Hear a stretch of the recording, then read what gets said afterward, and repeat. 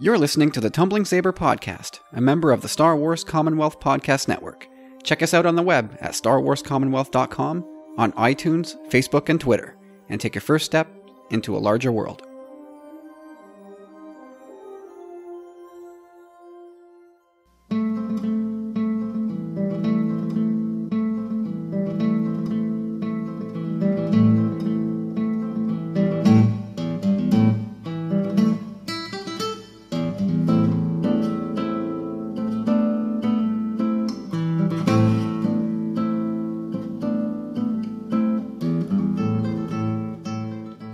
Hey everybody, welcome to episode 62 of the Tumbling Saber Podcast. I'm Kyle. I'm Corey. And there's no James this week. James is having some technical issues. We are in the midst of a big snowstorm, snowpocalypse if you will. So it's going to be Corey and I this week. And it's been a while since I've spoken to Corey, so what's going on, man? How's your weekend been? Well, it really hasn't been that bad, that long to be honest. I mean, we've been discussing a certain poll a lot recently, which I think I might have got a little too sithy for my own good. I think we'll discuss that tomorrow. I meant speaking as in not via text or Twitter or Facebook. No, true, actual voice. That's what I was talking about. So everything good? So not too bad. It was a decent weekend, relaxing, like you said. Lots and lots of snow out here. Like I literally. I'll drink to that because I literally just dug my car out for over 25 minutes in my own driveway because I was stupid enough to say, yeah, I can make it. I decided to gun it out and boom, just stuck. Dug around underneath every tire. Still couldn't get traction. Finally got the old car mats out, shoved them under the tires, and luckily that did the trick because I was starting to get quite wet, frustrated, and losing my patience. But yeah, other than that, I watched a lot of Clone Wars, and I finally got a chance to rewatch the Mortis trilogy, which was like, oh god, just so good. Like, it's been years since I'd seen it, and now looking back, I don't even know if I'd ever seen all 3 episodes. So wow, just it's amazing. A mind bender. It's an absolute mind bender. So good. One of the things coming out of that whole arc is, did that actually happen? I think so. I mean, everything about that episode rang true. Anakin being the chosen one. Like, granted, okay, yeah, like, where did it happen? No time had passed and whatnot, but it was just a thing of beauty. Like, well, it's like when you have a dream, right? Like when you have a dream that feels like it goes on for half an hour. In reality, a dream lasts only a few seconds. Yeah, it's interesting. Or like that movie Contact, where Jodie Foster, they use the technology, the alien technology, and she goes through this wormhole and she's gone for like 30 or 40 hours or 20 hours or something. That's what her camera records, but in live time, it just looks like she just drops right through the thing in like 2 seconds, right? Yep. Well, I don't remember that movie, but I'll take your word for it. Yeah, Carl Sagan wrote that. It's so good. I do remember enjoying that movie, but to be honest with you, that was what, 1995? 93? Yeah, that was a while ago. That's old, man. That's an old movie. Hey, I want to ask you, I want to ask everybody out there, if they haven't been to StarWarsPodcastAwards.com yet, to head over there. And if you have voted for us, we thank you. We hope that you did well by the Star Wars Commonwealth. And if you did, you can you can clear the cookies in your browser and do it again. Go stuff that ballot box for the Star Wars Commonwealth. That would be amazing. I also want to give a quick shout out, a hi to @OldSciFiGeek on Twitter. He's been a listener for a while, and I just heard from him this weekend. So a hearty hello to you, sir, and glad to make your acquaintance. And don't be a stranger. Keep in touch with us. We this is why we do this. It was all about connecting with Star Wars fans. And this may shock you, but Corey, Old Sci-Fi Geek is from UK, where the vast majority of our great fans come from. No, we follow each other as well. It happened a few weeks ago. I think we had spoken as well. And yeah, welcome aboard, man. Hopefully we hear from you soon. Absolutely. We love hearing from Star Wars fans, and especially Star Wars fans who listen to our show and any of the Commonwealth shows. I just look at my show notes here and I start laughing. Have you been looking at the Josh Gad versus Daisy Ridley thing? I'd seen one prior to this evening, and then it's basically when I was looking at the show notes, I said, okay, well, they're in here. I might as well have a look at all of them. And yeah, they were great, man. They were pretty funny, especially the one with the Dame Judi Dench. I love it. When I saw the first one, I wasn't sure if it was a put on, if they were both in on it, or if Josh Gad had actually caught Daisy Ridley in a bad moment. She's there in her robe, and she's got her hairnet on to protect her hairdo for the shooting, and I thought he just caught her. But you gotta think from his perspective too. That's great PR for him, How is that great PR for him? I don't know. Like, he knows it's gonna get so many hits most likely whenever he posts it on whatever media he did. Well, sure. Yeah, I mean, he knew that was going to get viral, and sure enough, it did. But it was so funny because if they were in on it together, and I'm sure at this point they have been in on it, Daisy was perfect. She looked frustrated. She looked annoyed. She sounded frustrated and annoyed. Yeah, and she sold it for me, and that was the whole attraction. The questions he was asking, the look of annoyance on her face, I loved it. And then part 2 was more of the same. And then, of course, bringing in Dame Judi Dench to essentially ask the same questions again from a very unexpected source. Yeah, I love her face, too.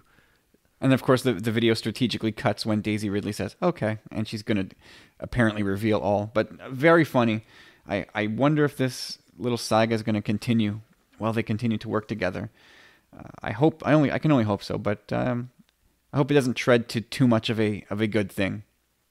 That's true. You gotta stop while you're ahead. But I'm on the same page as you. Like, well, you kind of seem to think they're on the same page, but I still can't really tell. Like, maybe she sold it very well that both of us neither can tell all that well. So I don't know. Like, I think he kind of is just busting chops in a way. Like, hey, Daisy, like, aren't you part of this big film? Blah blah blah. And she's just like, Like, well, I think maybe the first one could have been him catching her off guard, and then it was like, okay, let's just have some fun with this, all right? And then she decided, oh, okay, fine, but really, I'm not telling you anything, which of course she's not going to do. I'm sure that's more likely the case as well. Like, seeing as how it did so, like you said, went so viral the first time around that, the second time around she was probably just like, okay. Yeah, no, I'm glad. She seems to be a really good sport. So whether she's in on it or whether she's just being caught repeatedly in a compromising situation, I don't care because it's making me laugh. What's she filming? I think it's the Orient Express, if I'm not mistaken. Hell if I know. I think you're right though. I think she's got that on her docket as a project. Anyway, moving on. So, Making Star Wars had this. They got it from Jedi Bibliothek, which I think is a German Star Wars news site. But Force Friday, this coming year for The Last Jedi, is happening on September 1st. So that will be... Will we be off that day? Will that be our Labor Day weekend or Labor Day Friday? I don't know. Let me skip ahead here. That will be our Labor Day weekend. So that'll be a long weekend for us. We could maybe bundle that up to a 4-day weekend and make it all about hunting down Star Wars stuff. Well, do you think it's actually going to happen out here this year? Like, we had discussed this last year, and, the past couple of years have been forced failures, like, all around, no? Oh, they'll do it. They'll just not do it well. And there's going to be no midnight opening in Quebec neither, no, right? our silly labor laws prevent midnight openings, so we will have to go the Friday morning. Yeah, no, you know what I've realized is, I may be just a saga spender. That's what I'm going to term this.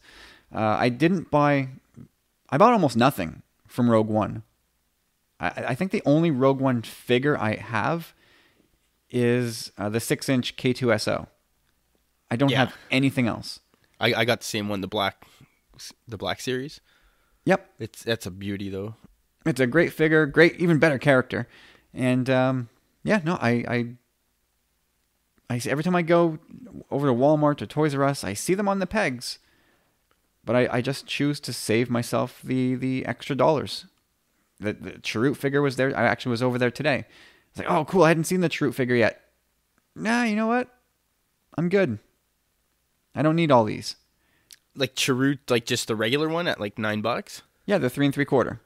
Yeah, I've seen him around. Not the Black Series though. No Black Series, not yet. Okay. Yeah, that would I probably might have scooped up, but yeah, I've got the bug bad, man. Like I've been telling you lately. Like I don't know. Like this weekend while I was watching Clone Wars, I took out I bought a sketch pad recently because I wanted to try and start drawing again. And instead of drawing, I started jotting down like just right off the top of my head, like the characters, just the characters that I want most from Star Wars. And yeah, I came up with over like 70 something, like. And I'm not trying to be like super like I gotta have everybody, you know. I was just saying like my favorite characters, kind of, or like I want to get weird ones. I want like Cad Bane and like Aura Singh and all these people I'm discovering in the Clone Wars too, you know, like. Like you're talking about 3 3/4 figures? Yeah. Well, we'll see what's out there. You must have a whole bunch of that list of 70. Yeah, I do. I have some of them, but like I really wanted Sabine Wren.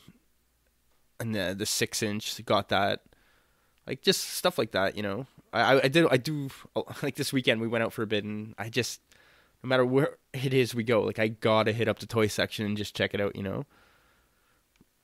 I hear you. Every time I step into a store, if they have even a trace of a toy section, I'm running over there to see if any Star Wars stuff is there. And actually, you know what? I've seen a lot of the Hot Wheel vehicles and even the Black Series vehicles. They are blowing them out. Like there was the 4-pack today with the Falcon, a TIE Fighter, Poe's X-Wing, and Big's X-Wing. And that, I think, originally retailed for like $30. And it was on for 10. And I had it and I was carrying it around the store. And then I was like, no, I'm not doing this. And I put it back. Well, I know it's a great deal. And I'm having a little bit of remorse in not picking it up. And then again, I know what I would do with this thing. I would take it, open it up, the kids would play with it, I'd step on it, I would kick it all over the house, get frustrated, and want my $10 back. So it is still on the shelf at Walmart where it will probably stay, and I will spend the $10 on something stupid like a submarine sandwich. That's actually a really good deal, because I did go out and spend the whole, I think it was like $24, not this Christmas, the Christmas prior. But I do have the Falcon on my desk at work now. Yeah, that's what I thought. Maybe I could bring these to work and just have them decorating my desk. But my work area is cluttered enough, and it's about to be downsized. we're getting the squeeze at work. We're going from 8 people in our area to 10 or 12. So all of our desks are about to shrink. I'm not particularly pleased about that. But anyway, literally nobody cares about that. There's a whole lot of news items this week, but I still feel like we're in a news black hole because for the numerous items that are out there, none of them are really, for me anyway, that worthy of talking about. So we'll blitz through as many of them as we can here before we get to some better stuff. But were you a fan of Epic Movie or that other crappy movie that these guys did? What was it called? They've done so many of them at this point, and I'm not a fan of any of them. I've seen maybe 1 or 2, but like, yeah, no. Right, so they're these guys, I forget their names. Maybe they're not worth remembering. Yeah, Jason Friedberg and Aaron Seltzer. So this report from Variety.com. They've worked on the Scary Movie franchise, they did Epic Movie, and they've done Vampire Sucks. So these are all lampooning spoof satire movies, which can be funny, as evidenced by Spaceballs, the greatest spoof of all time. I think. No, I'm on the same page there. Like, I have that written down. I mean, we're biased, obviously, but I big time can't think of a better spoof right now. Well, especially in regards to Star Wars. Well, Star Wars has had some good ones, animation style with the Blue Harvest and Right. the Robot Chicken. Right. Those are quite good. Yeah, no, those are pretty special. But anyway, these guys are working on a project called Star Wars Episode XXXIVE equals MC squared. The Force Awakens: The Last Jedi Who Went Rogue. I mean, come on. No, they're really just playing off something, obviously. Like, I mean, like, that's not cash grab. Well, sure, cash grab, but I'm surprised they're actually even able to get away with it. Like, wasn't Seth MacFarlane told, like, no, like, you cannot do anything Star Wars?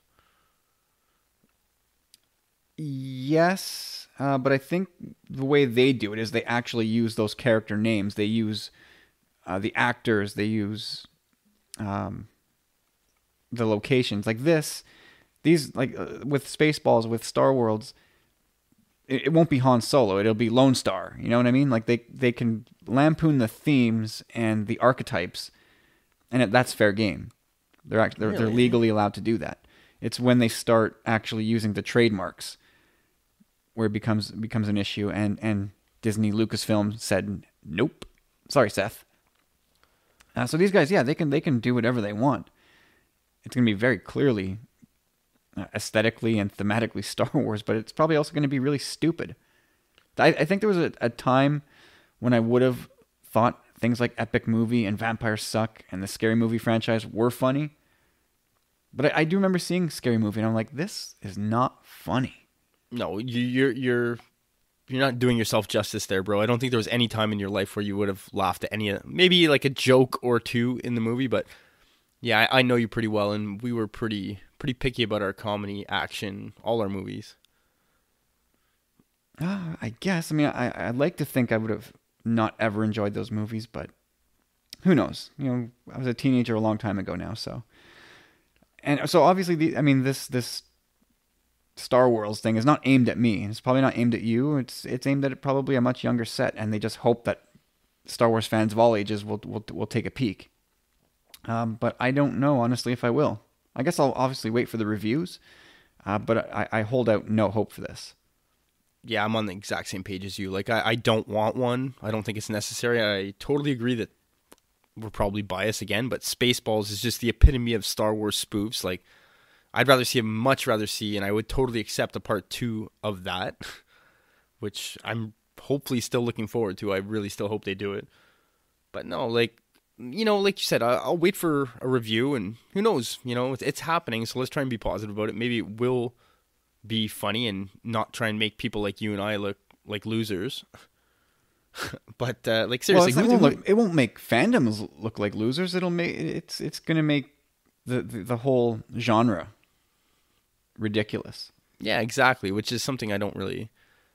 I mean, it's fun. They can make fun of it. That's the point. Spaceballs made fun of it too. Yeah, but it's laughing with, you know, not laughing so much at.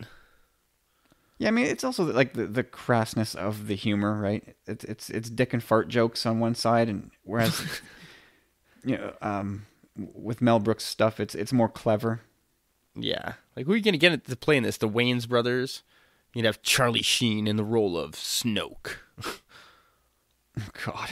Seriously. And think about that. You know, I was thinking about this when I wrote that note down. It just kind of popped in my head there.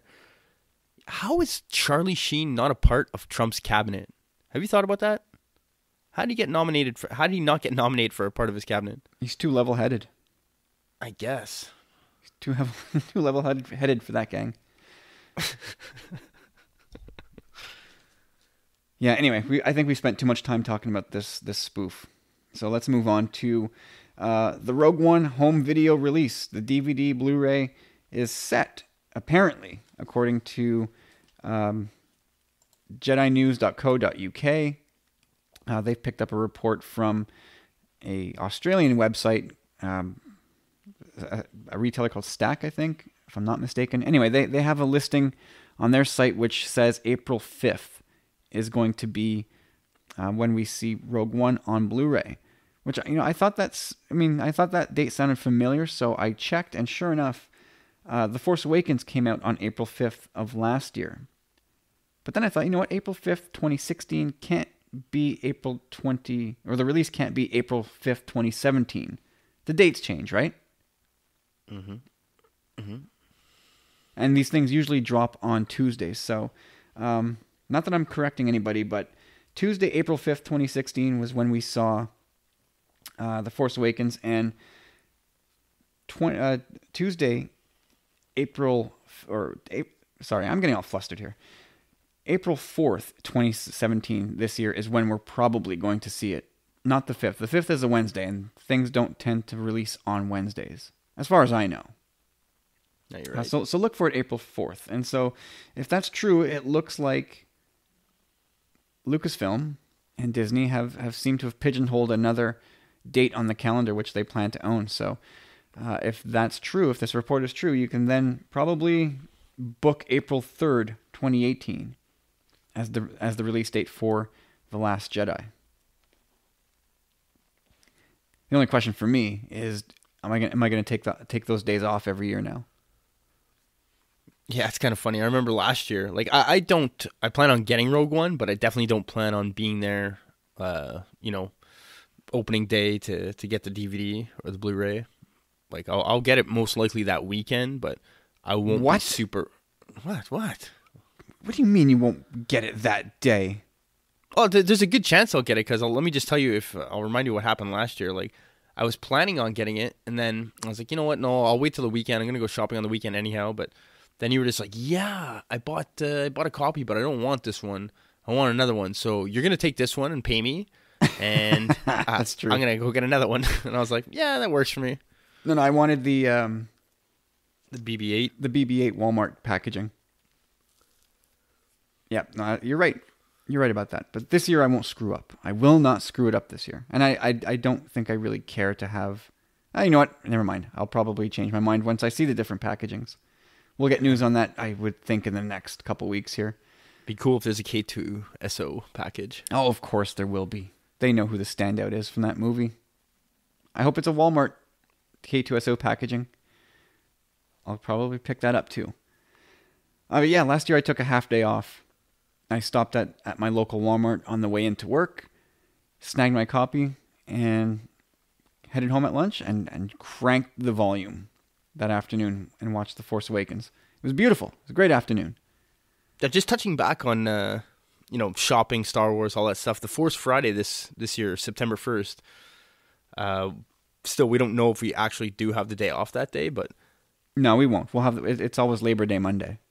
Okay, so that being the case, do you still plan on doing like that? I could see myself more like saying, I'm coming into work late today and I'm going to Walmart or wherever it is to get hooked up, pending, of course, like they're gonna tell you beforehand what they're releasing, right? That day, or supposed to be releasing.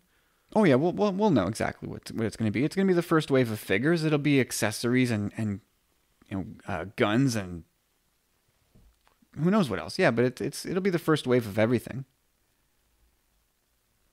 For episode 8, you mean? Yeah. Really? Well, that's what Force Friday is. I mean, it's always to promote the upcoming movie. So we'll have toys for episode 8 in September of this year, but it'll be familiar characters. I'm sure it'll be Rey, it'll be Poe, it'll be Finn, there'll be probably a Kylo Ren figure. They'll sneak in a few new characters that they want to get some traction going for, but I wouldn't look for a Snoke figure, and I would say it's even money, a 50-50 shot that you get a Luke Skywalker figure in the first wave. Because do you know when they're supposed to drop that line with Harrison Dula in the 6-inch? No, I don't know when. I want that one bad. Did you ever see the Disney Infinity Hera? No. She's the only member of the Ghost crew, aside from Chopper, who didn't get her own Infinity figure. I love those little figures. I think the design and the workmanship on those is fantastic. I love the design of those characters. But it drives me. They're just like little bunums that you put on your desk and stuff, right, or whatever. Little bunums. Yeah. Our Quebec listeners know what you're talking about. Yeah, the little figurines. They're interactive. Like the little base carries some type of data that you would set them onto your console, and that character would become playable in the Disney Infinity game. See, I'm so confused by that Disney Infinity game. Like, let's not get into it here, but we'll talk about it No, another you don't time. have to worry about it because it's discontinued. The game's over. So you can find Disney Infinity figures now for like $2, $5. That's what I was just gonna say. I was at your local Walmart, like not even 5 minutes from your house, about 2 weeks ago. After I had met you at that Winterfest. Yeah, thanks for stopping in, by the way. I saw you. Anyway, when we had left, after we had said bye, like we stopped at Walmart, and there were like, God, they were like $2.97 or something, and I was like, I wanted to just grab them all, but those are the kind of things I got to do when my wife's not looking. Yeah, no, I mean they're really cute, and I wanted to have specifically the entire Ghost crew, but there's no Hera, so that there'll always be a gap forever in that team. So I decided the completionist in me is never going to be happy, so I'm not getting any. So I only ended up buying Sabine for Harley and Darth Vader for Carter, and that's it. Actually, I came very close this weekend. This must be fascinating for people listening to us just babble about Star Wars. I almost bought the Anakin and Ahsoka kit, which comes with other stuff. It's in a big box, and it's got God knows what else in there. But I would only be interested in just the two figures. And it was $30. I was like, For Disney Infinity? Yeah, I was real close. Like Stubaka showed us some pics of his Ahsoka collection, and you saw the Ahsoka figure. It's a great figure, and I really want it, but for $30, nah, not quite. I was actually showing Stubaka some. I told you about this recently, and I was so stoked. I bought this Savage Opress in the wild, like a toy back from like whenever he came out. I guess 2011, I would say 2010. Yeah, in season 3. So I bought it from my local comic book shop guy, and he told me, he's like, look, I had all these just in the back, whatever. Local comic shop guy who's about an hour away. Yeah. Goes to show how pathetic our comic book store presences are around us. True. Anyhow, I was like, yeah, I love this character. I'm going to grab him. So I was all happy. I took him home, and just for shits and giggles, I kind of just took a picture and started Googling it, right?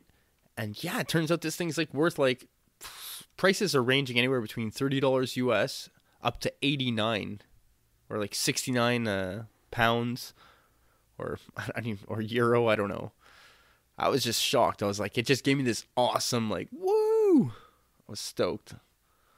Yeah, it's cool when you find out that you actually have a treasure. Yeah, I love that.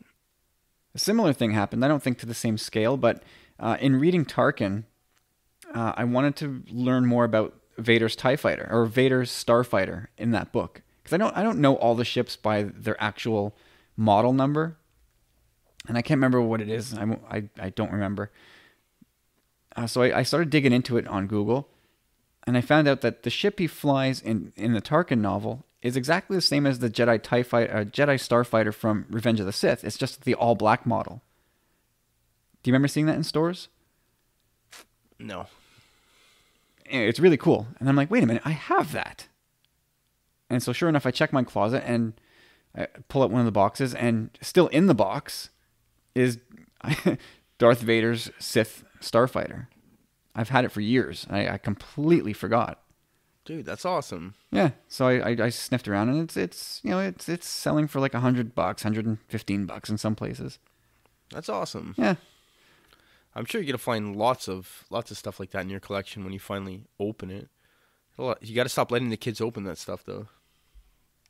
Well, I have a box of like variant figures that will not get touched. Like I have the George Lucas figure from, I forget which celebration. I have the Darth Vader from New York Toy Fair 2002. I've got a bunch of figures that are like these special releases from different cons. Yeah, but still, I mean, at one point it was ridiculous. When we were living together, I think you bought, when all the prequels came out, I think you bought every character, no? I think I have all of the standard issue figures for the Force, Revenge of the Sith. But I don't have all of the Attack of the Clones. I have most of the Phantom Menace, most of which I've opened. The only carded toys I have now, of course, are the special ones. And the Revenge of the Sith line. I like that packaging, so I left it alone. But everything else I opened. All my Power of the Force stuff from the 90s, I opened up all that stuff. Seriously? Yeah, I left a couple from each line, just for posterity to have them if I need them. Yeah, for sure. I would have at least kept like, the main three or God. But otherwise, no, I cracked them all. Wow, I'm surprised. Got any Astromechs? It was when we were it was when we were moving, and I just wanted to reduce the number of boxes, and I had just box after box after box of carded figures. So, oh God, moving sucks for that. Sure does. So I did myself a little favor. Anyway, moving on. Star Wars Land, a place that we hope to get to one day, but who knows. It is officially set to open in 2019, I guess in time for Episode 9. And this coming from an earnings call. Bob Iger, I guess, was hosting an earnings call with different shareholders and investors in Disney. And it's also the same call in which he revealed that he has seen Episode 8 and called it the next great installment in the Skywalker family saga. Is that what he called it? Yeah.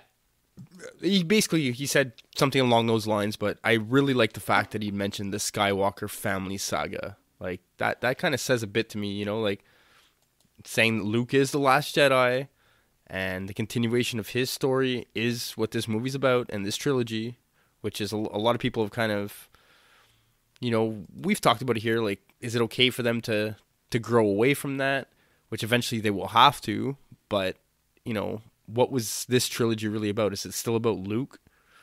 And it seems, from what he's saying, yes, it is. Yeah, I mean, that's what they branded the saga way back when they first announced it. So, yeah, I mean, he's just carrying the high-level wording forward. And, obviously this is going to be heavy on Luke. So, yeah, I mean, nothing to see here, I don't think. It just he saw the most recent cut. Good for him. It's a hell of a perk for being CEO of Disney. But I wonder what percent of the current cut will actually be in the final cut. I don't expect anybody to have that answer at this point, but obviously, I think it's clear that what he saw is not going to be what he sees in December. No, for sure not. There's so much work left to be done. Yeah. So anyway, but I want to talk about Star Wars Land here just for a couple seconds. And so a knee-jerk reaction for me regarding the exhibits and the different rides and the sets that they put up. My knee-jerk reaction is, well, these should all be familiar sets. There should be the cantina. There should be this, that, and the other from all the movies that we know. But then, I sat back and, wait a minute, should it really be that way? Does it really need to be that way? And in retrospect, I don't think it should be. I think they should build mostly original stuff.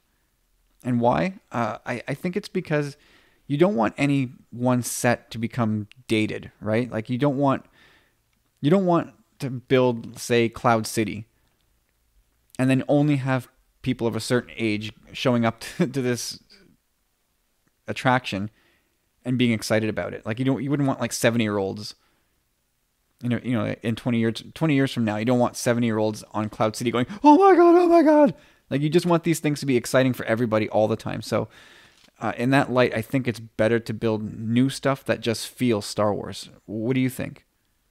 I think that's an interesting point. I never thought about it like that before because, I was totally in the same what you had said. Like, I would think that they're gonna do I would like to keep it like 50-50 maybe, or maybe more so toward what we're comfortable with. Like, I want to go to the cantina.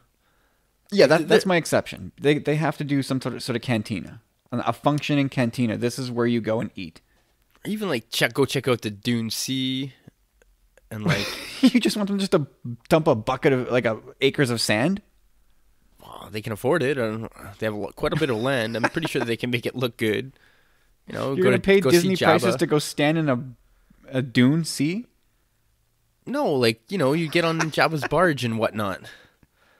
Just, I like the familiar aspect of it, but I know what you're saying and it being dated.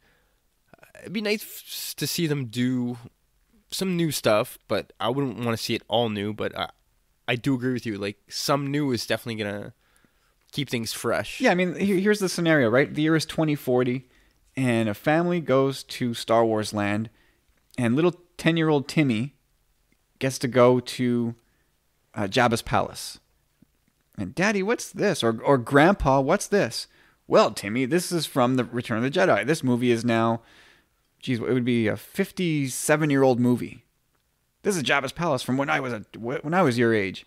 Ugh, this is boring. Like, who knows what Star Wars will be doing in 2040? But that's when as a parent you beat your child. Don't you ever say that again? How dare you? But you know what I mean, right? Like, you don't want to have these specific locations that only speak to one generation of fans. And I know Lucasfilm will do what they can throughout the years to keep all Star Wars fresh in people's faces to a certain degree. But at a certain point, like even kids today, they don't care about the original trilogy. I mean, some do, obviously, but the pace of those movies is so much different from what young viewers today want and expect. Like, the pace of A New Hope is completely different from that of The Force Awakens, and kids today don't have the attention span for it. No, that's one thing, you are right. But still, I mean, if you're at Star Wars land, I would think you're a fan of Star Wars, like not just the new movies that are coming out. If you're a Star Wars fan, you're going to want to go back and enjoy the prequels, the original trilogy, all that stuff. Well, I mean, it depends. Yeah, it depends on what level, I guess, of fan. I don't want to put levels of committedness on fans, but I mean, young kids who I would think this park is primarily going to be aimed at, even though we're going to nerdgasm when we eventually get there. But these things are designed for like 8 to 10-year-olds, right? Like, they're not going to have a deep understanding of all things Star Wars by the time they get to this park. They're going to know what limited stuff they've been exposed to in their brief life, so they're going to want to see that. I'd like to be in a marketing meeting for them at this point. Like, I want to know, like you just said, you're saying 8 to 10, whatever. I don't know if that's so much the case with this park. They know that people like you and I are dying to go there. Like, I would like to see in their marketing team what kind of age bracket they're really focusing on. Because Star Wars is for everybody, man. No, I of course, I get that. But they're not going to build a park like that and not have it be totally geared towards young kids. Like, we're going to go and we're going to poke around and, oh my God, it's just like being in the galaxy far, far away. And we'll find that amazing. But they're going to do things to set the hook for kids. That's what it's all about. Well, the first thing I read, I think, in that article was that there's going to be an interact. You're going to basically get to fly the Falcon. How cool is that, man? Yeah, I'm sure that will be an absolutely immersive experience by the time they get done with it, and they'll update it over the years, and it'll just get better and better. But yeah, I mean, that's going to be incredible. That's but again, the whole thing say 20 years from now, or 30 years from now, assuming everything is still going swimmingly, is it still going to be the Falcon, or will it be the next cool Star Wars ship? It's hard to think. I mean, the Falcon's legend at this point, I don't think.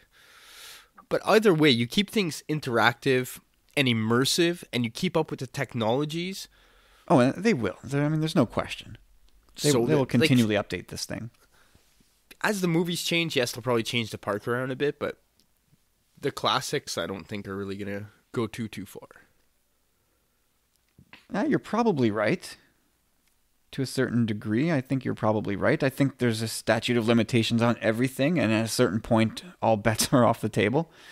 But yeah, anyway, it's going to be cool. This world is going to be fantastic. I can't wait to hopefully one day check it out with the kids. Now, let's just hope there's no ban put on the park or something. I don't think you have to worry about that. Too many people to shake upside down and get their money. So, Rogue One at the box office has finally leaked its way into the top 20 on the all-time worldwide box office list, and it just barely eclipsed Pirates of the Caribbean on Stranger Tides, and it now sits at a 1.047, almost a 1. Let's just call it 1.05 billion globally. So that now sits 20th. Still number 7. Yeah. Well, I mean, it sits 20th all time. That's international and domestic. Not bad for a movie that had a bunch of boycotters, right? Dude, those boycotters are such a joke. Like, should just stop talking about them. Like, they had no bearing whatsoever on this film. Like, we all knew it was going to do well, and I think it's surpassing a lot of expectations. And I think it's right now it's $6 or $7 million shy of catching The Dark Knight. No.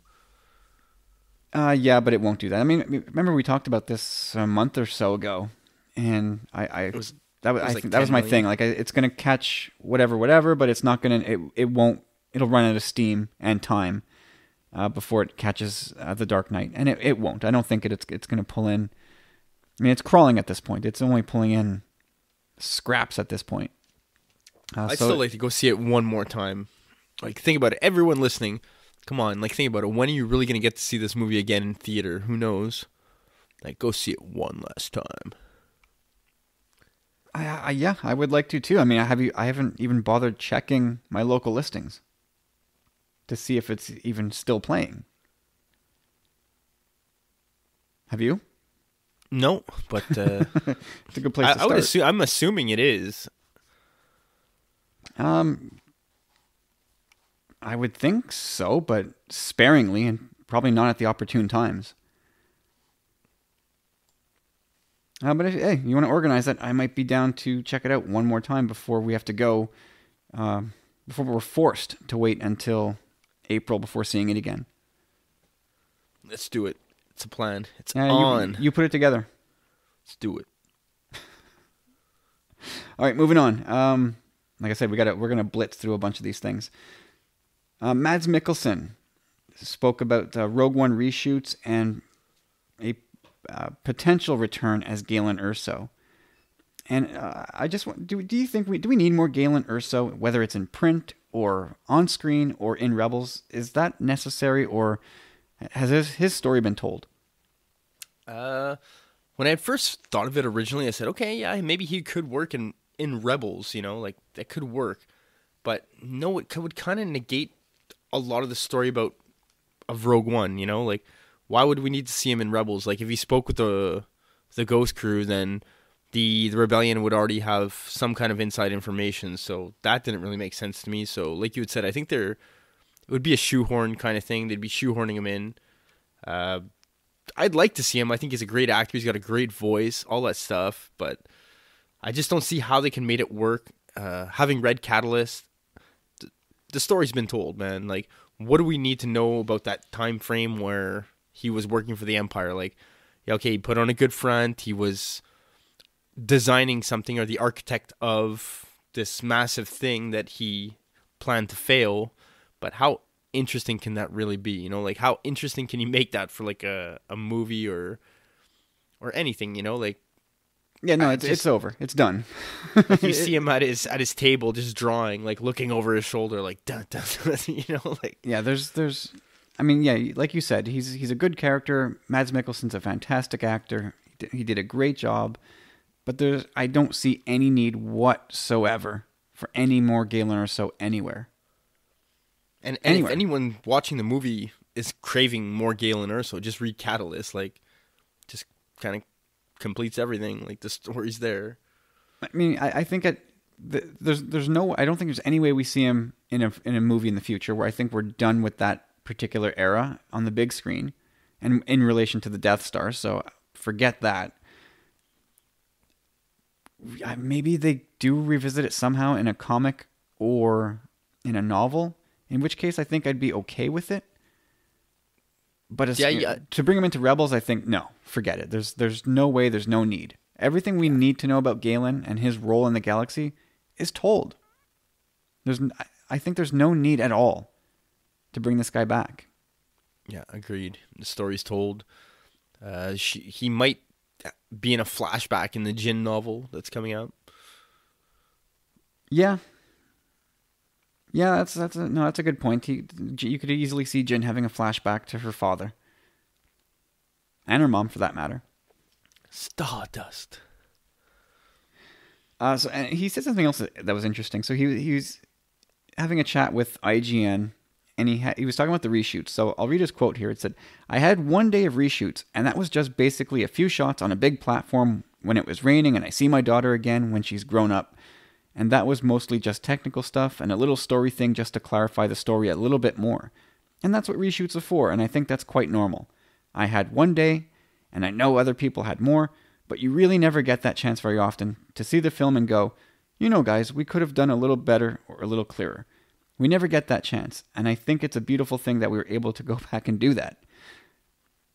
And I thought, well, did he contradict himself in this statement where he said, and that's what reshoots are for, and I think that's quite normal. So he's normalizing reshoots, but then later he says, but you never really get that chance very often. So which is it? Are reshoots normal, or do they not happen very often? I'm just poking fun.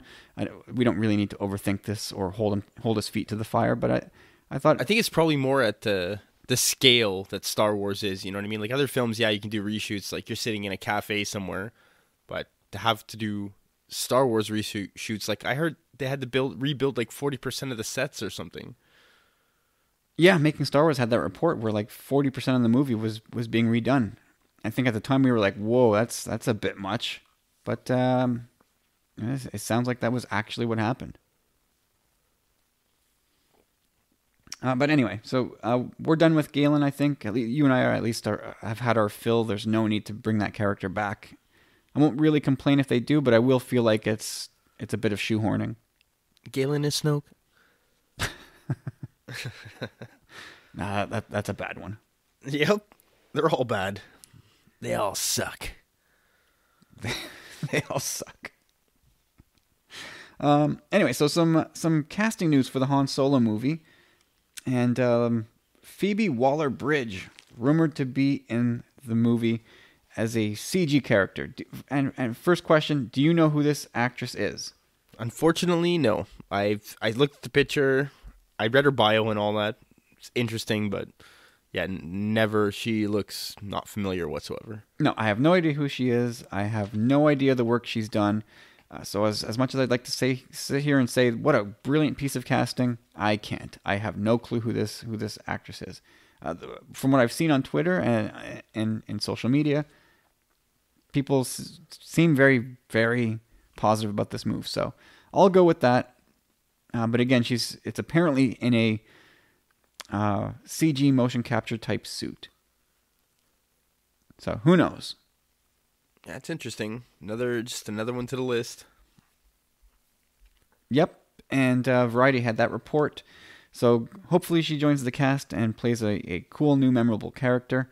But the big rumor, also being carried from Variety, is that Thandie Newton from Westworld and from a bunch of other things, she's a very, very famous actress, is in talks to be part of the Han Solo movie.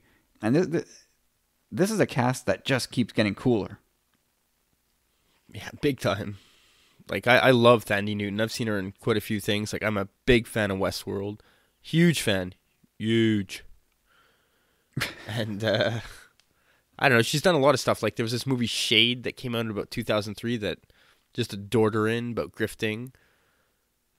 Yeah, so again, it's just one of those characters or one of those actresses that, like Woody Harrelson, it just seems like a perfect piece of the puzzle again. Like they are knocking the casting of this out of the park anyhow. Yeah, I mean, the first time I saw her was in the second Mission Impossible movie. And like I'd never heard of her. And I'd never really seen her before, but she's just jaw-dropping gorgeous, and turns out she's a fantastic actress too. Who would have guessed? And of course, in Westworld, I've seen her in a few episodes. And yeah, great call. I mean, she's got that ability to be whatever you need her to be. She's a bit of a chameleon as an actress, and I'm sure that if she ends up snagging the role, that she'll do a great job. Yeah, And- whatever role she's going to be playing, I could see her maybe being. Yeah, she's kind of the right age, so it would kind of maybe make sense to maybe be partnered up with Woody Harrelson somehow. Yeah, that's kind of what I was thinking. I mean, that's, of course, low-hanging fruit. She could be anything at any point, but yeah, I hope to see this bit of casting come true. Yeah, agreed. All right, so how about we talk about something of actual substance now? Rebels Season 3 finale and some other episode descriptions. Got this from Making Star Wars, who got it from, once again, Jedi Bibliotech. And so Rebels is back next week, and we've already spoken about episodes, I think, 16 and 17. But this, we've got titles and descriptions for episodes 18 through 22. So we'll take a quick look at those. So this one, episode 18 from season 3 is going to be called Secret Cargo.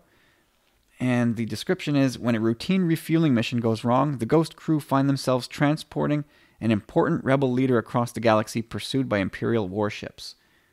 So no surprise, this is going to be rebel leader. Mon Mothma. Yeah. And we'll find out if that little cameo that I think is going to come true is actually Gold Leader.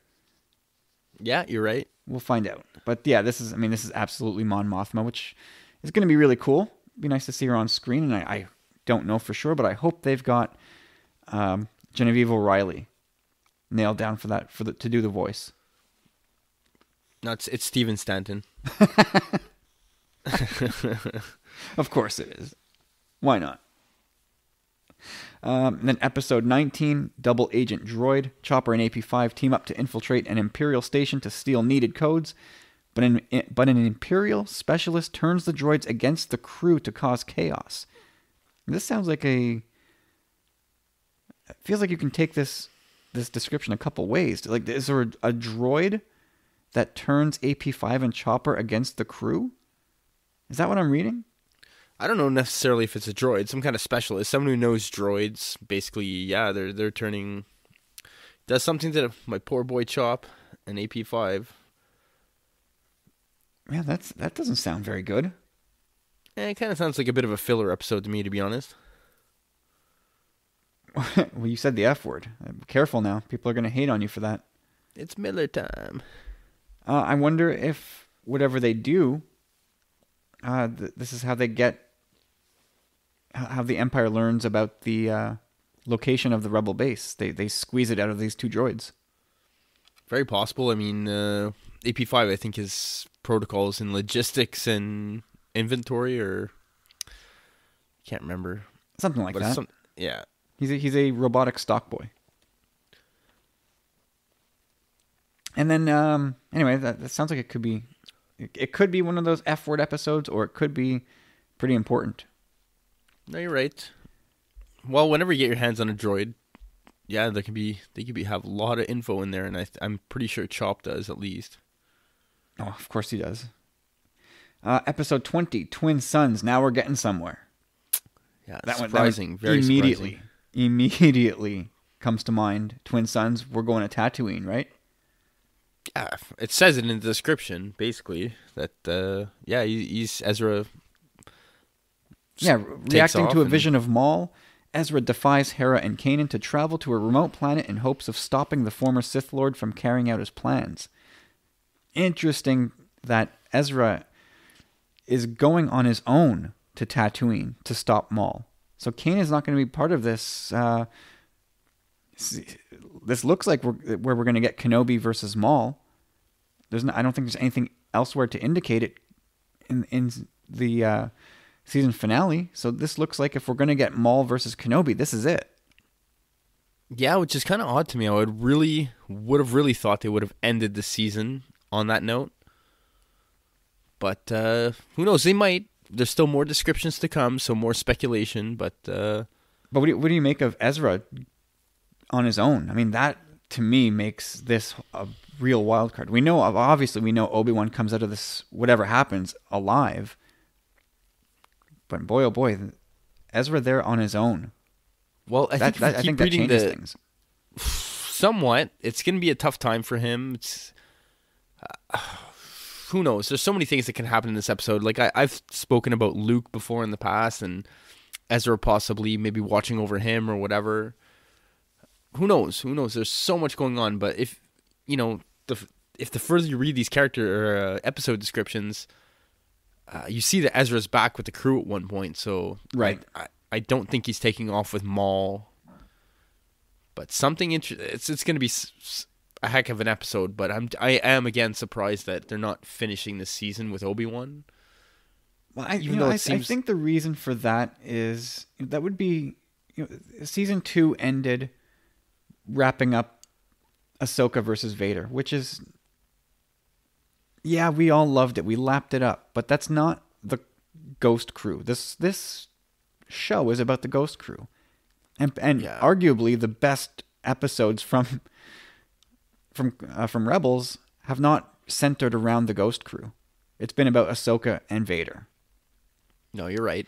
And so I would side with the showrunners, Filoni and Justin Ridge, if they decided, like, we're not going to do this 2 years in a row. We're not going to end a season on a storyline that doesn't have to do with the Ghost Crew. I hope there's either a conclusion or they still leave it open-ended so that we can possibly see Obi-Wan again. But yeah, you're right. They got to give Thrawn some love, and that's a great way to end this season as well. Will be, seeing the rebellion, the wrath of Thrawn, if you will. The wrath of Thrawn. You may have just titled the episode. Oh baby. Yeah. So I mean, looking ahead to the season finale, part 1, 0 Hour Part 1, airing March 25th, the day after my birthday. Be a good end to a birthday weekend, I think. In final preparations for their attack on Lothal, Phoenix Squadron's plans are disrupted when Grand Admiral Thrawn discovers their location.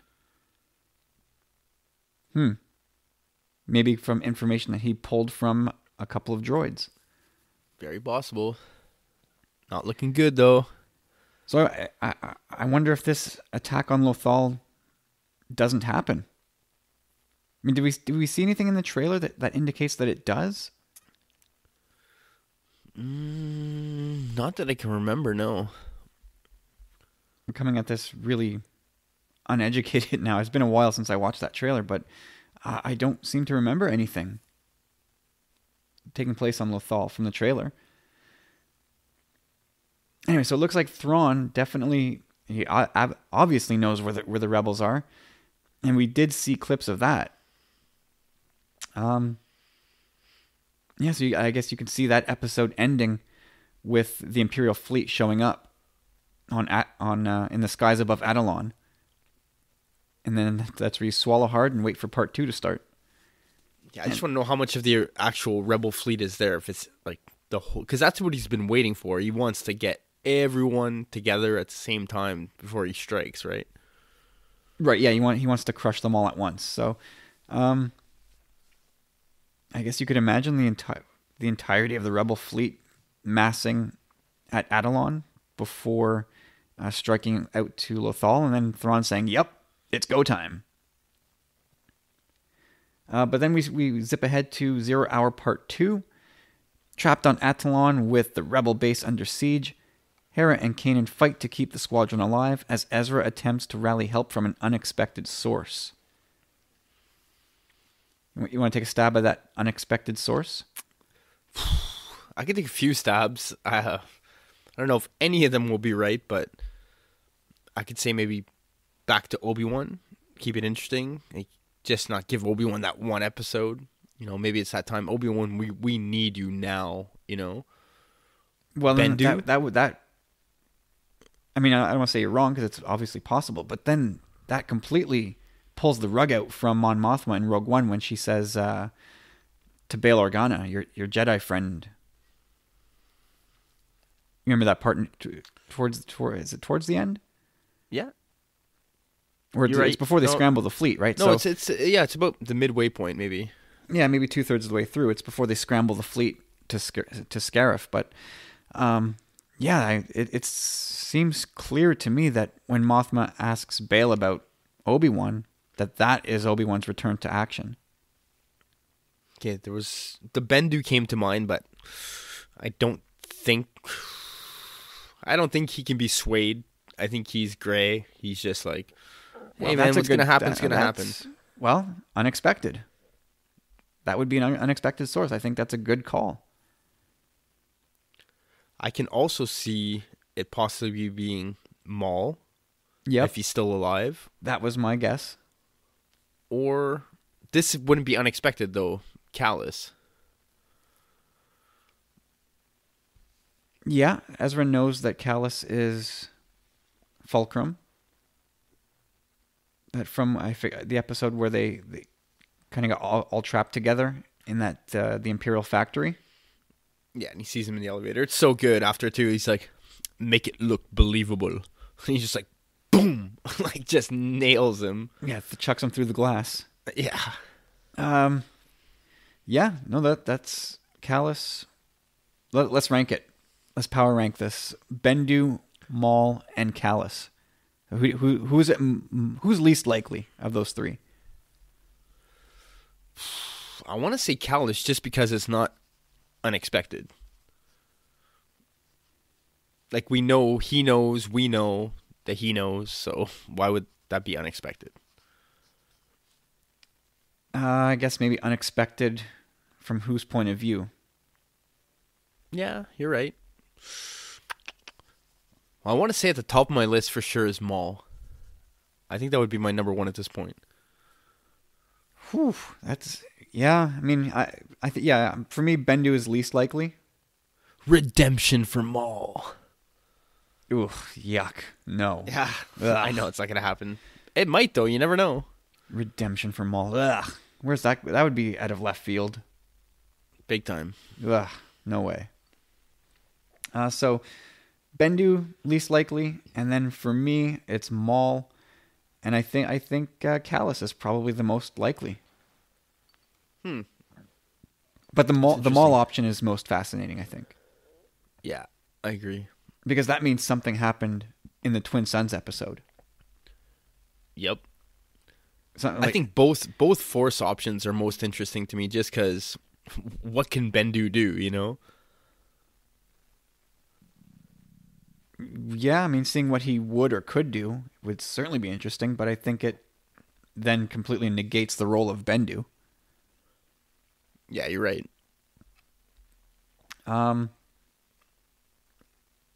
Yeah, no, the Maul thing is really interesting because then it really does question what did like something would have had to have transpired between Ezra and Maul on Tatooine. Well, I think already a lot has transpired for them between them. Anyhow, like well, they do have they do have an unhealthy connection with each other.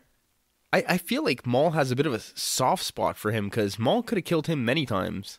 Well, he wants his apprentice. Yeah, but even the last time they met, he just left him there. Like he's like, I'm out. Like, well, maybe he doesn't feel like Ezra's a danger to him. But he just was the last episode was what with the witches of Dathomir, right? And he could have like done something with Ezra, but he just leaves him behind. He's like, forget you, like. But he could have like forced him or killed him or. No, he's not going to do that to Ezra. I think he still holds out hope for Ezra. I mean, just like Vader with Luke and Empire, he could have killed him, but he didn't. Yeah, he's like, first we start with the stubby fingers.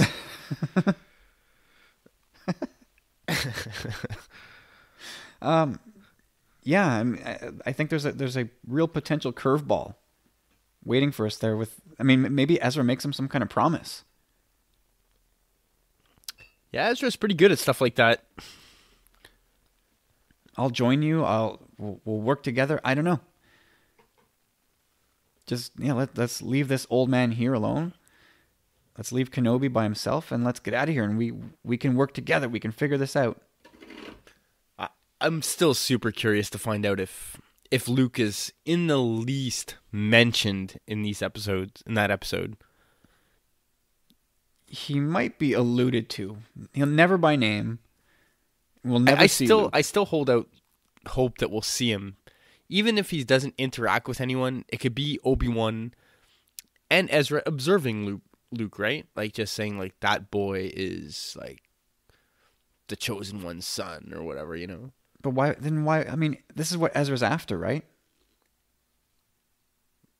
Ezra wants the key to destroy the Sith, and if he finds out that that's Luke, he's just not gonna be like, "Oh, that's cool. Let's move along." You never know. Obi-Wan taught Anakin. If anyone's gonna talk any sense into Ezra, it could be Obi-Wan. I mean, I suppose so. That's obviously true, but I feel like Ezra is kind of possessed. He really wants this key to destroying the Sith, and if he knows it's Luke, he's gonna want Luke's participation, and Obi-Wan's not going to let him have it. Because don't forget, in A New Hope, Luke has no idea what the Force is. So Luke can never get too close to the situation. Well, that's why I always said, like, I always saw this episode in my head for some reason of now knowing that this isn't even a two-parter, which is kind of, again, disappointing. I can understand it not being the season finale, like we just discussed with Thrawn being in this season and the grander rebellion that we need to touch upon and finish that story too.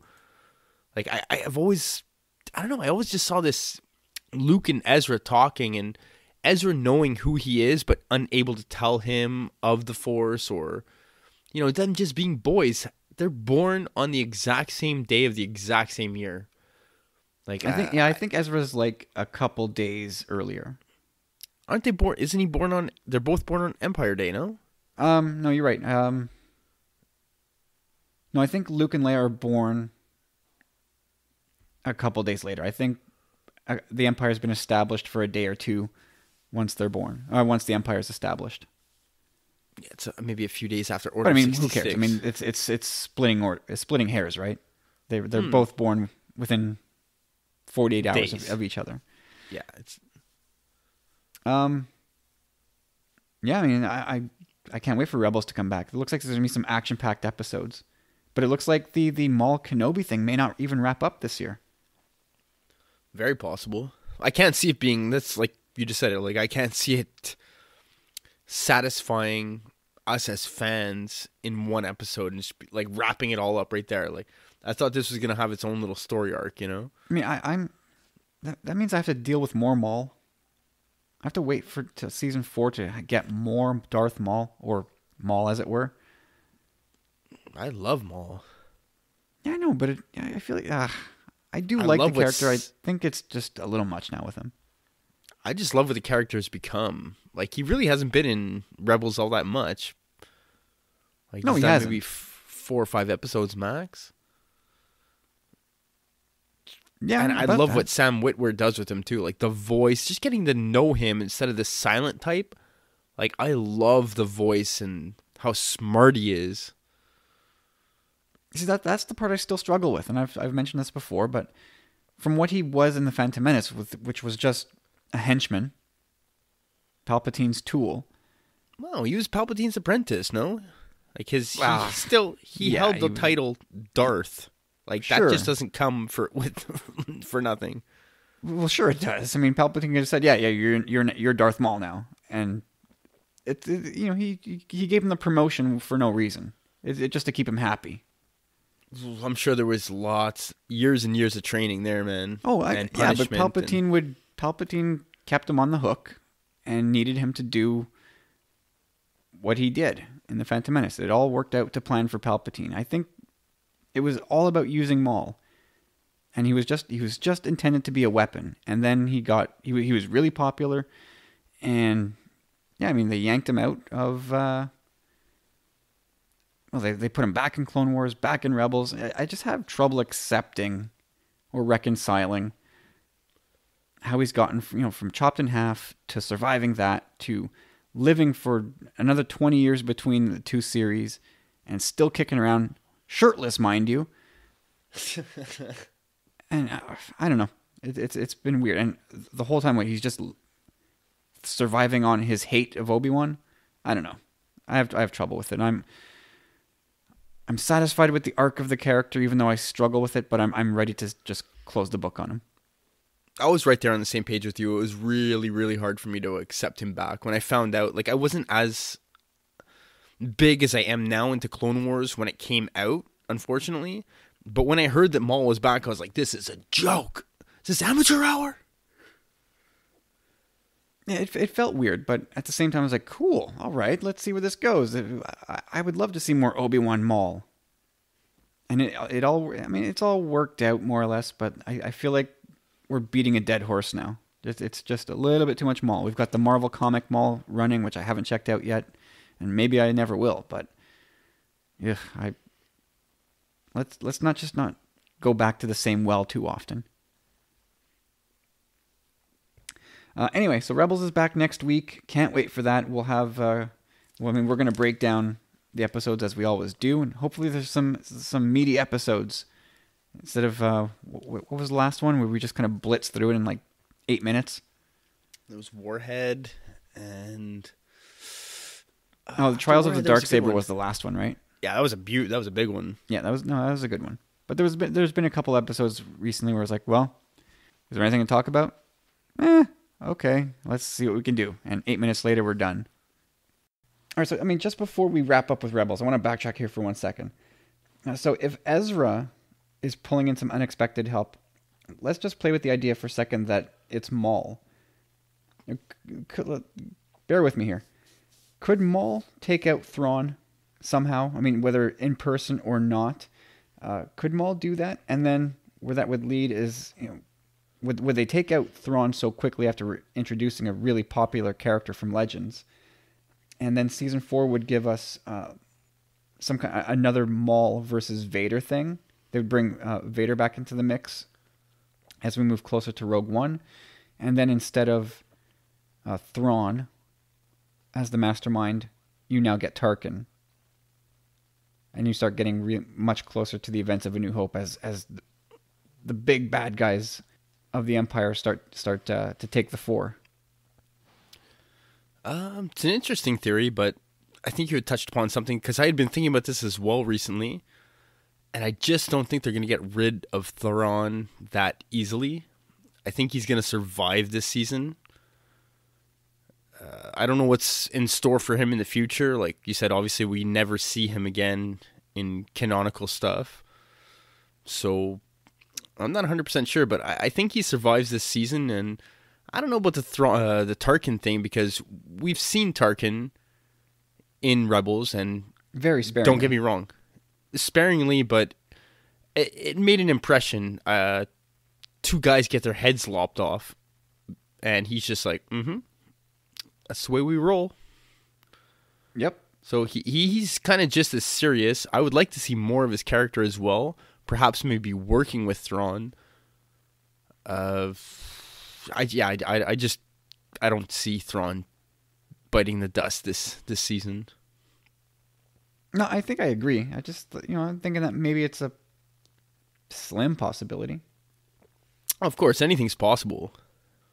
But anyway, I want to move on to this topic that it's been burning a hole in the back of my mind here for a while.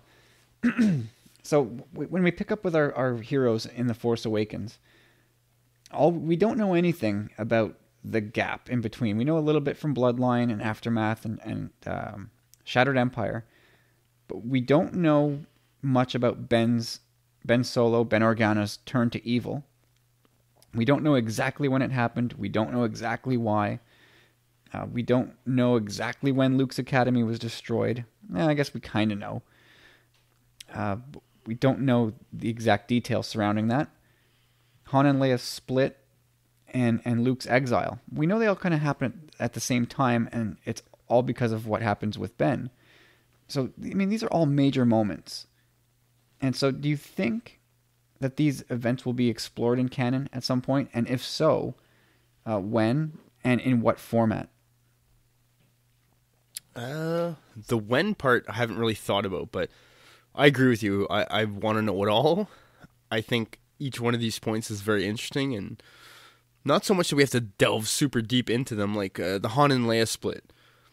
I would like to see it being alluded to in a novel, not necessarily the focus of a storyline, but get some explanations in another novel, like somewhere in the future, like just explaining why exactly Han left, or maybe even Leia left. You know, you don't know.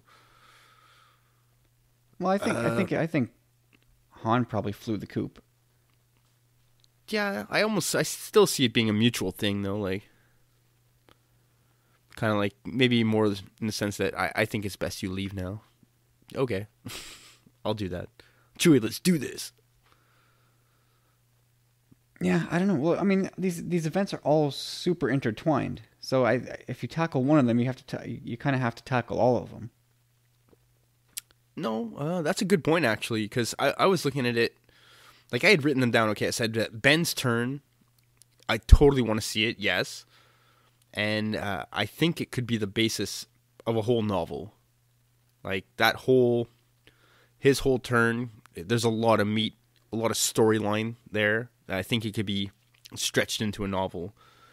But that would also include the destruction of Luke's academy, right?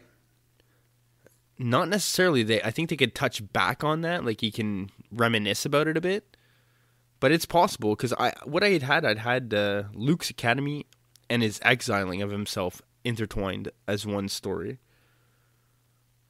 Because Luke exiling himself, you can't really make, again, a story solely out of that, I don't think. Like, yes, there's a lot of meat on the bone there too, but I would think it'd be quite a bit of a boring story if he was just like, I'm leaving. Like, well, yeah, that's what I mean. Like that, if you make a story about Ben's turn to evil, I mean, the main thing about his turn to evil is what we assume to be him destroying Luke's academy, and then the fallout from that is that Luke leaves and Han and Leia split up. That's why I don't think you can. I don't think those four events can be separated into different stories. Maybe I'm wrong. No, you're 100% right. Like, I didn't even think of it like that. Like, I connected two of them. Yes, again, they're all part of the same event, if you will, but why not? Like, this would be perfect fodder for a novel. You have 4 major story arcs here. Okay, I mean, so obviously you're going novel, right? I mean, I think that's the natural place. Yeah, it's not being done live action. I wouldn't see it animation. And it's too heavy to do animation style unless it's like a boundary pushing, like we're bringing everybody back in a almost photoreal animation style. But I don't think that's going to happen. So traditional animation like Rebels or Clone Wars, nah, they're not going to do that heavy story there. I think obviously you're down to comics and or novel. I think comic wise, I think it's just too grand a story now that you got these four arcs in there. I don't think a comic can cover it fully. And like if you do a miniseries, you can't really have a. Well, you can. It would be like a 12-part miniseries, in my opinion, though. You know. Yeah, I don't know. Could they do something different? Could they make it like graphic novel style? They don't typically I'm do thinking that.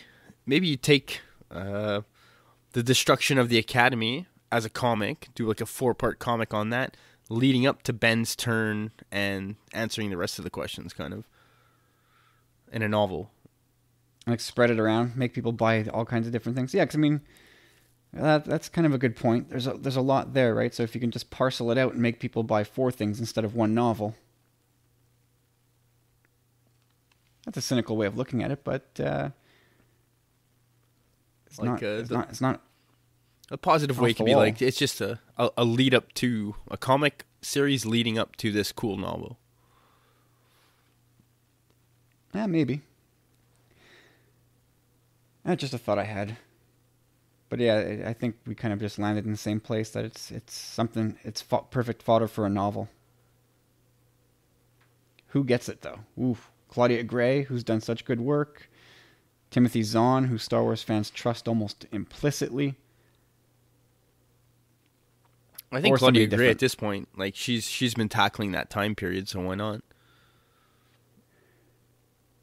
She has, through Bloodline, yeah, sure. I mean, she also did original trilogy stuff with Lost Stars. I mean, obviously I'd be very happy if this book was assigned to her. Or maybe they pull in somebody different. That's a teenage novel too, eh? Lost Stars. Yeah. Yeah, I bought it the other day, and I was like looking for it everywhere in the Star Wars section. And I finally asked, and she's like, "Yeah, follow me." I'm like, "What?" And I bought it in hardcover too.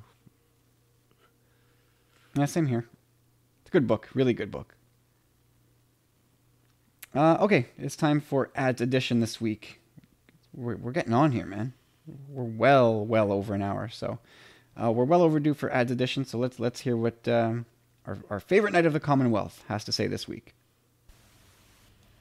Hello boys, hope everyone well. So my question this week concerns the forthcoming Han Solo movie, and I wonder whether the marketing of this film will, if at all, be different in any way. Do you think Lucasfilm will take a different approach to how they market it, as this will be the first proper standalone film compared to the saga films and Rogue One? So have a chat about that, and I look forward to listening. Take care. Bye. Thank you, Ads. Little short question this week. Thank you, sir. Appreciate your input as always. So Corey, what can they do? What can Lucasfilm do differently with the Han Solo movie that maybe something we haven't seen before? You know, I got zero marketing ideas on this, but Ads makes a good point. Like, I would love to see them do something different with this movie. This movie's going to be huge. It's different. It seems like it's going to be so cool. Marketing wise, I have no ideas, but I do hope that they do something that's maybe not necessarily never been done before, but something that's like interactive maybe, or just out there and different. Like, because I think this movie is going to be a whole new Star Wars too, you know? Yeah, I mean, I think it's going to have a much different feel from anything we've ever seen. And I keep going back to the buzzword of fun. I think this movie is going to be just an absolute joy. It's going to be so much fun to watch this movie. And I think right now, somewhere in the world, they're having a lot of fun making it. And I think the people on set, the actors and the crew, I think they're having a lot of fun. So I think, you know, when they get around to doing Celebration, which I assume they'll do another one next year with the Han Solo movie in mind, and instead of like sizzle reels, like that's what we got for Rogue One and The Force Awakens, I assume we'll get another one for The Last Jedi. I think that's the rumor anyway. So instead of a sizzle reel at the 2018 Celebration, maybe they do like a blooper reel cut in with some other sizzle reel type stuff, just to convey the lightheartedness. Yeah, the lightheartedness maybe of that movie. Yeah, I like that a lot. That's a really good idea. And so another thought that crossed my mind: do you think Harrison Ford is at all involved in the marketing of this movie? That's a really good point too. Why not? You know, one last time, Harrison. I mean, I could see. I mean, if they had negotiated this from the word go, that they knew they were going to do a Han Solo movie, so they got Harrison Ford's okay and signature way back when. Because I don't know that you're going to do it. You'd get it now, unless, of course, I mean, if they pay him enough, he'll do it. But I could very easily see Alden Ehrenreich doing the talk show circuit with Harrison Ford, and you have both Han Solos doing the tour. Now, I don't know if that does a disservice to Alden Ehrenreich and it kind of takes away from him. But I think it would be cool to have Harrison Ford involved to some degree. No, I 100% agree with you there. I don't see Harrison and Alden doing the circuit of shows together, but maybe like one on Kimmel or something like that. I could see it happening, you know? Yeah. No, I mean, take it a step further. You have Donald Glover, Alden Ehrenreich, Billy D. Williams, and Harrison Ford, all doing, you know, very specific targeted stops. So Kimmel could be one. Who knows? I mean, I don't know what other big events they could do. But, maybe they all show up to, I don't know, San Diego Comic-Con together. Something like that. I wonder if it's something they would do. I can't see it being in a commercial or something, but I would definitely like to see that. Yeah, I mean, for me, I hope they kind of break the mold a little bit. I mean, they're such a machine over there. With the amount of money they're cranking out, almost at will, it's hard to see them stepping away from the quote-unquote template. Like, what they're doing now, it works, and it works really well. It's tough to justify to your investors that you're going to do something different than what really works. I don't know. Like, we both just kind of said that we think the movie's going to be different than any other Star Wars movie. I think they're going to be willing to take some chances. Nothing too risky either, you know what I mean? Like, but this probably, like we said, is going to be a bit of a different kind of movie. So I agree. I just want to see something a bit different too. It's a really good question, Ads. Yeah, it's a great question. And again, I hope that as this movie gets made, I hope that the people making it interact with the fans via social media a whole lot. I really do. But Ads, thank you once again, sir. Brilliant question. I don't know where you come up with these week after week, but come up with them, you do. And our show is better for it. Thank you, sir. Yeah, hats off. And we'll end the show with this one, Corey. It's our old friend Rando, Rando Calrissian chiming in. He's got a simple question for us this week, and he specified no loopholes. So get on the straight and narrow with this one, because secondarily and selfishly, we need to wrap it up. So no tangents. Greetings, says Rando. This week's musing is simply, which is more likely? Snoke is Plagueis or Ezra is Rey's father? Enjoy, and may the Force be with you. Corey, what do you think? Well, first I want to say, what's going on, Rando? You my boy. Do you want to wrap it up quickly? I think this is a relatively simple one to answer, in my opinion. For me, Disney or Lucasfilm, I think it was possibly even Pablo Hidalgo, stated clearly, like, Palpatine killed Plagueis. Like, Plagueis is no more. Plagueis is gone. There's no more Plagueis. He is canon, but he is dead also. I see it being much more plausible Ezra being Rey's father. Do I like it? I don't know. Do I see it being plausible? Yes. Does it make sense to me? Kind of yes. Like the timelines work. Yeah, the ages line up. The ages line up. We know that Rebels is supposed to be about Ezra's character, so it would be a great way to bridge the gap between animation and the saga. I'm not going to go out there and say that it's Benicio del Toro or whatever, but it wouldn't surprise me. It wouldn't upset me either. Like, I'm not going to be a Ezra hater. Was Rey's dad?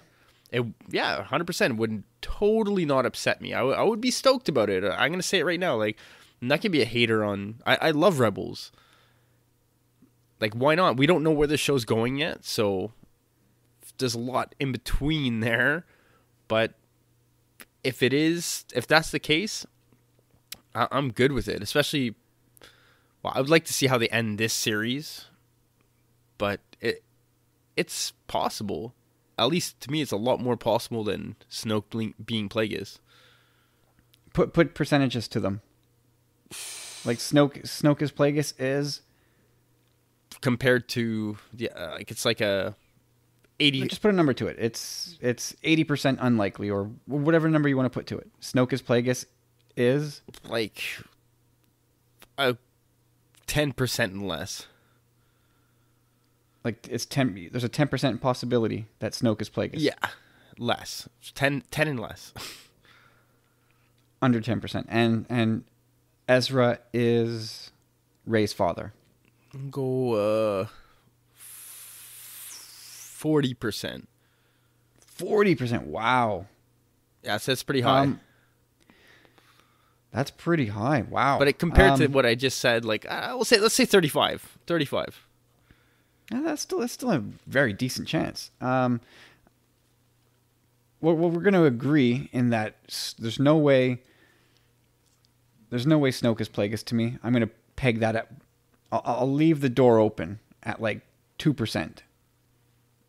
It's running on fumes. It's just about dead. There's to me no way that Snoke is Plagueis for the reason that you said, and also I believe that I don't believe that Lucasfilm is going to go against George Lucas's vision for things. I don't think they're going to undo some of the things that he did. They might elaborate and give it a new angle, but I don't think they're going to undo anything. So I believe that Lucas had envisioned Plagueis to be of the moon or mun species. Snoke is not that. There's no way he's that. I know he's disfigured and whatnot, but there's no way he's of that species. So to me, that discounts Snoke as Plagueis almost entirely. Again, I always leave a small sliver just for the puncher's chance type thing. And then, well, that leaves Rey as Ezra's father as being more likely. And Mark over at Talk Star Wars did a pretty bang-up job of putting together the how and the why that it would be likely. I still consider it very unlikely, but I'll peg that at like 12%. Oh wow, that's quite low. Yeah, it makes sense though too. I know what you mean. So yeah, Ezra as Rey's father is far more likely, but I still think it's very unlikely. Yeah, I get that. But okay, let me ask you this though: if it were the case, and that granted, again, we haven't seen how Rebels ends. But if that's the case, Episode 8, Ezra is Rey's pappy. How do you react to that? Do you don't like?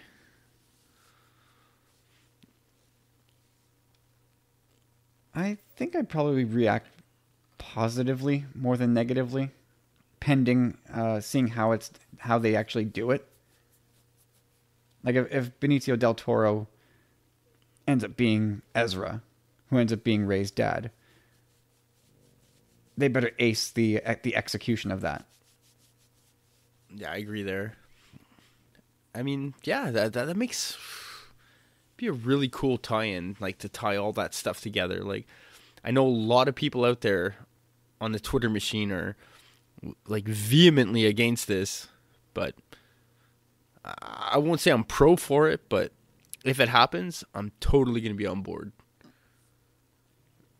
If Ezra's Rey's dad? Yeah.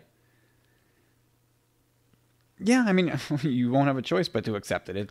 That will be the reality. Oh, you can have a choice. You can say you don't like it. You can not like it, but you have to accept it. No, exactly. Yeah, I mean, I guess it all depends on how they do it. And it would be nice, to some degree, to have Rebels have a long-lasting legacy. In having, Ezra and blank, maybe Sabine, being the parents of Rey. I mean, that would legitimize the show completely. It's Ezra's story. That's what they've always said. I mean, there's got to be a point to it all. It can't just end like, that's it. It was fun. They did good.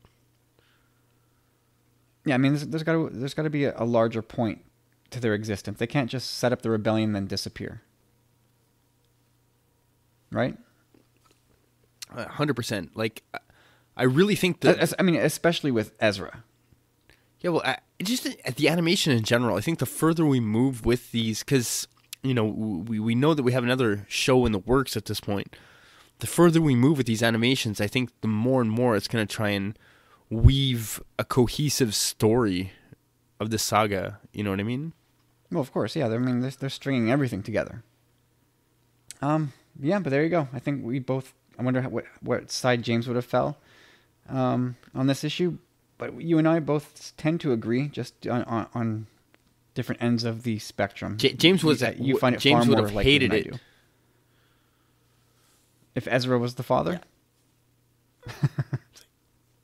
Yeah. Yeah, maybe. We'll find out soon enough. But that's it. We're going to punch the clock. We're done for this week. Thank you all so much for listening.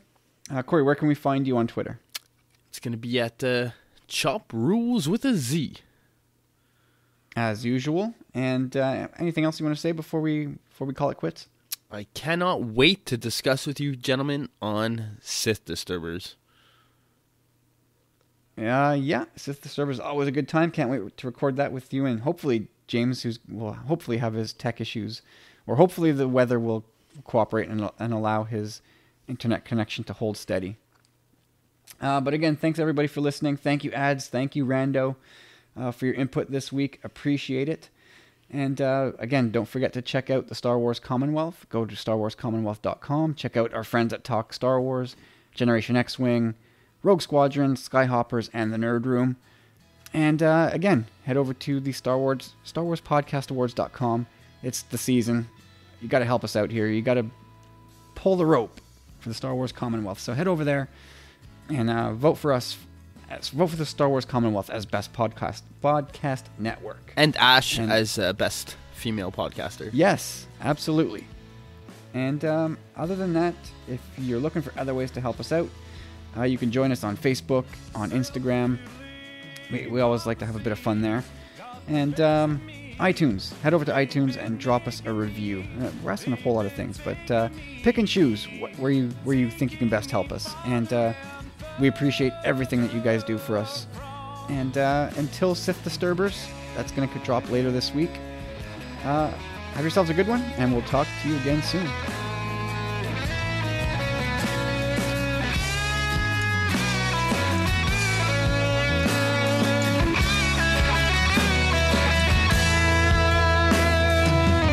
Self-redeeming qualities, have they hindered me? Hindering, was I blind to see that you needed me? All of me, well, you were there for me. I will be there too, watching, listening, every moment, wanting all of you. And I believe I can save you, just don't let me go. And I can see I'll be waiting, always waiting, just don't let me go. Just don't let me go.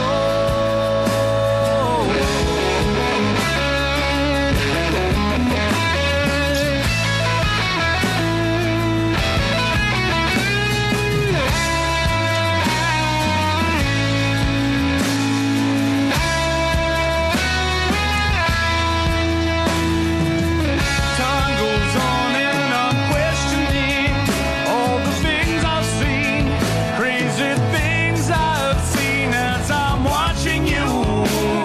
I'm watching you walking away from me. Were you watching me?